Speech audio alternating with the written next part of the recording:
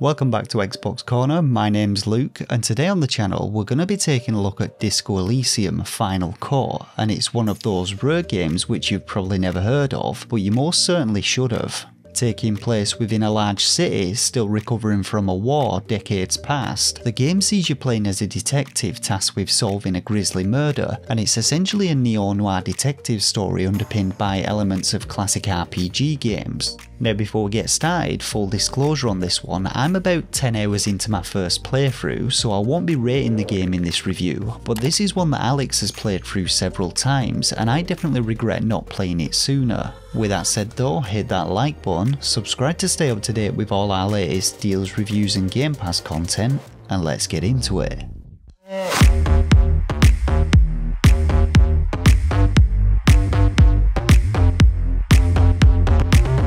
So as detailed in the intro, Disco Elysium's story centres around a murder which you as a detective have been tasked to look into. However, things are made a little more difficult by the fact that you're also suffering from amnesia brought on by a 3-day bender, and you can't even remember your name, let alone where you are or what you got up to over the past few days. After meeting up with your interim partner for the case, Kim Kitsuragi, who also acts as the voice of reason and professionalism and brings a sense of equilibrium to the party, the two of you head out into the city to do your detective business, but you soon find out that the murder is only the tip of the iceberg in an ongoing conflict, and you're gonna have to get your hands very dirty indeed in order to get to the bottom of it. Aside from the main storyline, there are also countless side missions for you to undertake should you choose to do so, and the story can take some very unexpected turns depending on your actions and who you decide to help. Now, my synopsis of the game's narrative really doesn't do justice to just how fantastically weird and wonderful the writing in Disco Elysium really is, nor does it even begin to explain how much depth there is to the world and its characters.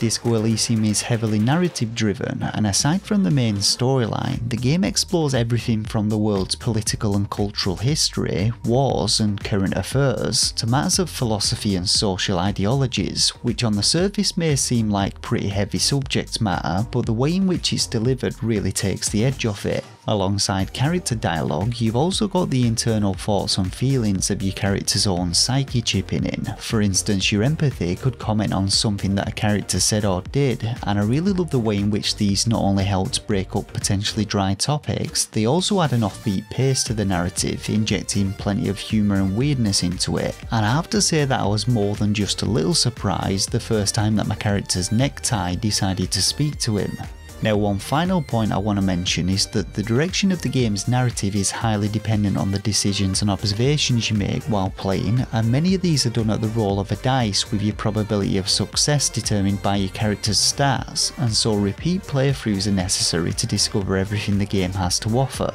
All in all, I found that while Disco Elysium's murder investigation acts to kickstart the story and plays a solid role throughout, it was actually the depth and detail of the rest of the game's characters and world and your interactions within it that really provide a memorable gameplay experience. So gameplay wise then, Disco Elysium kind of plays like a mixture between a point and click adventure game and a visual novel, with you exploring the city, collecting items and working out how to progress the storyline, but as I alluded to before, it also incorporates elements of classic role-playing games into its gameplay. I will say now though that the game is pretty text heavy, which may put some people off, but this Final Cut version adds full voice acting, and it really goes a long way to making the narrative more enjoyable if you're not a fan of reading.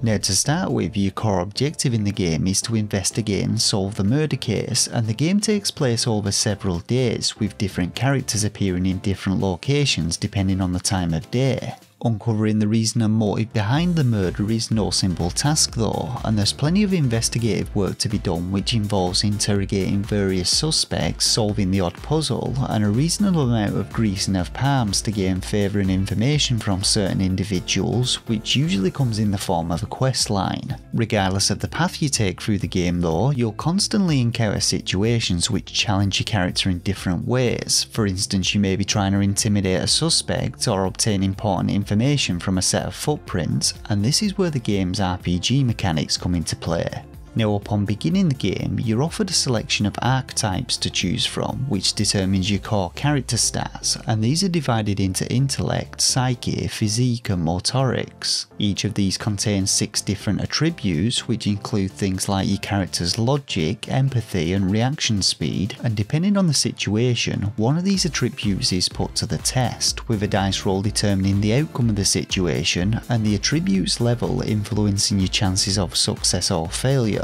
Dice rolls themselves come in 2 different flavours, those being red ones which you only get a single attempt at, and white ones which you can roll again after improving your attributes, and there are several ways in which to do this. The first of these comes from assigning skill points, which are obtained by earning XP and levelling up. The second are modifiers, granted from equipping different pieces of clothing which can be bought or scavenged, and these generally have a positive effect on one attribute whilst reducing another, and the final attribute modifiers come in the form of thoughts that you have when encountering certain situations. You're able to research and internalise these thoughts, permanently etching them into your thought cabinet slots, and in addition to the stat bonuses or penalties these provide, thoughts also come with additional effects, and these can really help to add diversity to your character's build. Now hopefully that basic overview has given you an idea of what to expect from the game, and I wanted to try and keep things relatively simple, but there are other elements such as how the decisions you make impact on your relationship with your partner as well as your character's ideals, and I really like the way that these drove the narrative in different directions. In one playthrough you could for instance play the straight up good cop and toe the line with every step that you take, while the next could see you being a complete arsehole to everyone and causing as much anarchy as possible, and each of these will result in you experiencing very different sides of the game. Me personally, I kind of stuck to the middle ground and based my decisions on my own ideals, but I will say that it's really the attributes and dice rolls which determine the paths available to you, and it can be a little difficult to know where to spend your skill points if it's your first time playing. So far though, I have to say that my gameplay experience with Disco Elysium has been a very positive one. I love the game's narrative, especially the internal dialogue that your character has with his own mind, and I was really impressed by the freedom of choice given to you throughout the playthrough and how the classic RPG mechanics are creatively incorporated into the gameplay.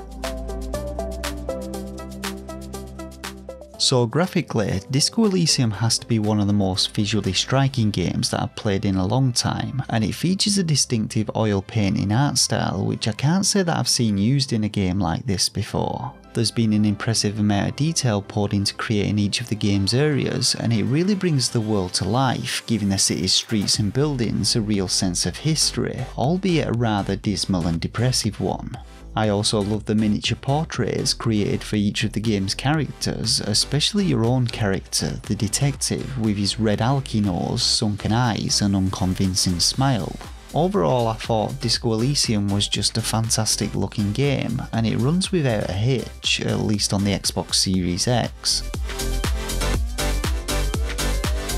Audio wise then, while the sound effects don't play a huge part, what little there are well done, and the ambient sounds of the environments add plenty of atmosphere to the game's areas. The use of music in the game also feels pretty reserved, and it doesn't play constantly, which I actually kind of liked, but when it does pipe up, it really adds to the drama of the game, and the composition of the soundtrack is actually pretty fantastic. It's incredibly atmospheric, and it really fits the tone and pace of the game perfectly. Now, as I said before, this final cut version of Disco Elysium adds full voice acting for all of the game's dialogue, and the overall quality of this voice acting is excellent. Not only does it make the game's text-heavy narrative easier to swallow, it also helps separate the characters' inner dialogue from the actual spoken conversations, and it really does a great job of bringing the game's characters to life.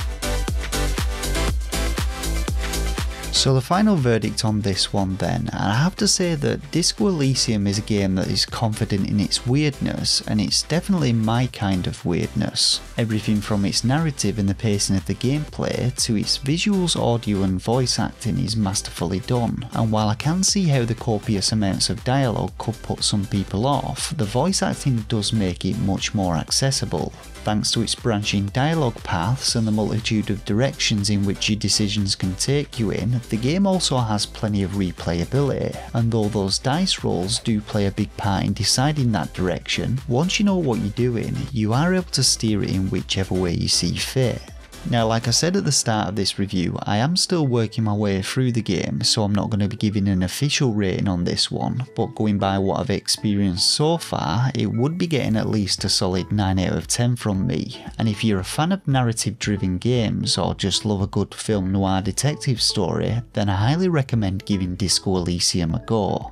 And so that about wraps up this review of Disco Elysium. So do you think it's one for you, and are you going to be picking it up, or have you already played it and either loved it or hated it? Let me know down in the comments section below.